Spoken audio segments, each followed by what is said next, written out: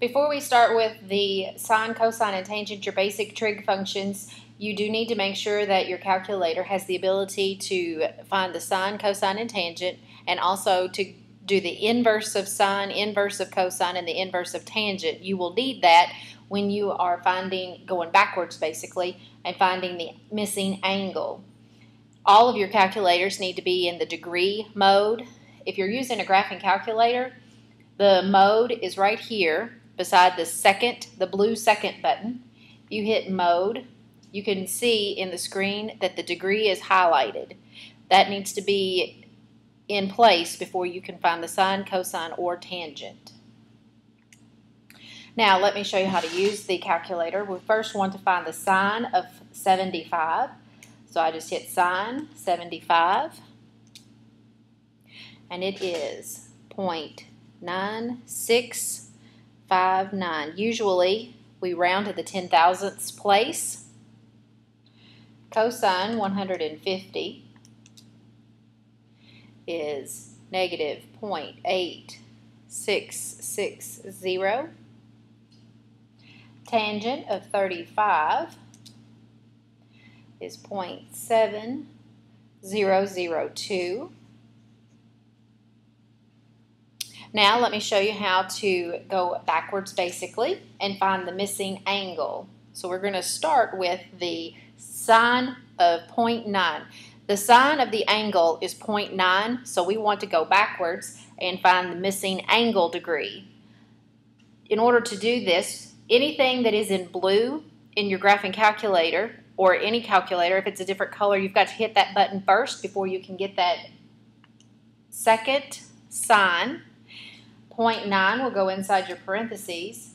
So the missing angle that has a sine of 0.9 is going to be 64 degrees.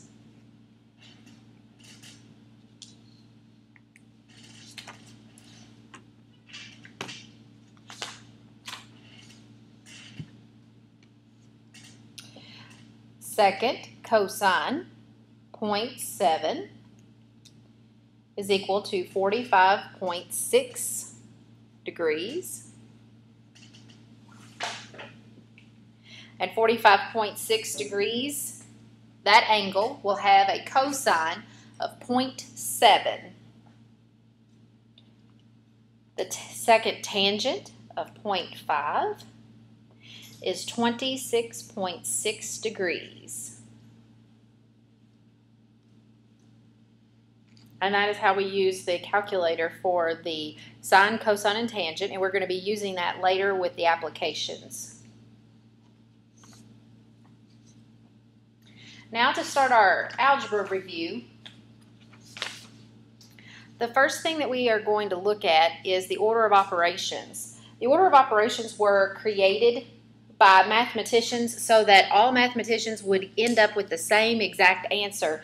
That allows us to go through the same process and come up with the same exact answer each time. You're going to look at your parentheses. Whatever's inside the parentheses, that's what you're going to evaluate first. Then the exponents. Remember that the exponents are a superscript number, and that tells you how many times you are going to multiply your base number times itself. Then you go to multiplying any division, then addition and subtraction. There is a little exception when you are working an expression. If you get down to just having multiplication and division, you're going to work the problem from the left to the right. Same thing with addition and subtraction. If the only thing that you have left is addition and subtraction, you're going to work from the left to the right because they are inverse operations of each other. So let's start with some examples. The first example has a set of parentheses in it, and we are going to solve what's inside those parentheses first. 5 plus 16 gives us 21.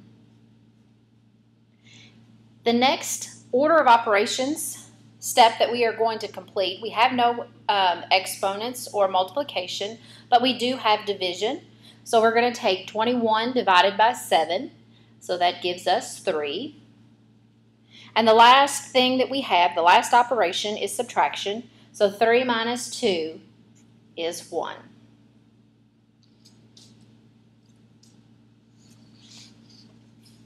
Example number 2 has a little bit of difference in it.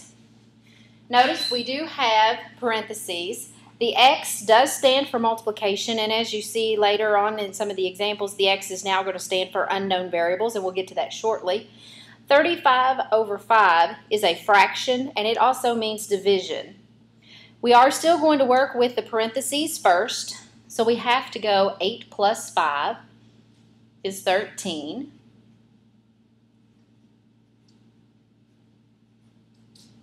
You do have to do multiplication before division, but this is one of those exception rules because 35 over 5 is actually a coherent fraction, so we need to solve that first to simplify it. 35 divided by 5 is 7. Now we can continue on with the order of operations. We are going to finish and work on the multiplication first. So we have 13 times 7 is 91, and 91 plus 6 is 97.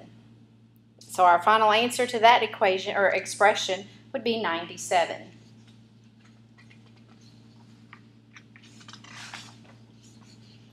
Example number 3 in order of operations use evaluating expressions is the following, and notice we have pretty much everything in this one. So we're going to work at the parentheses first, and notice inside the parentheses we have exponents, so we need to evaluate those first.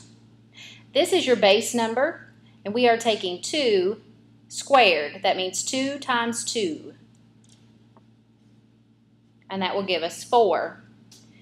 2 to the third power means 2 times 2 times 2, which is 8. Inside the parentheses, we just have addition and subtraction, so I'm going to go just left to right. 10 plus 4 is 14. 14 minus 8 is 6.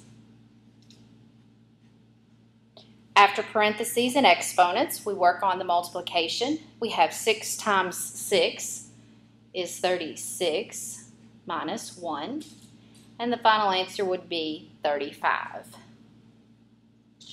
Now that is just a review of evaluating expressions using the order of operations.